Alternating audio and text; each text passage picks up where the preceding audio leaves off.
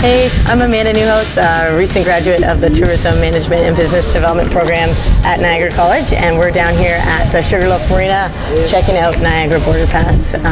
This is actually part of a business plan that I had when I was in the Tourism Management program at the college, and it kind of led to meeting the right people, linking up with Border Pass, and getting this started down here in the Niagara region.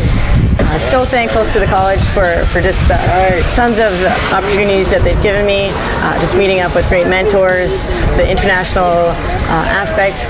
I got to go to India through the college and help run a program out there, and they really set me up for success.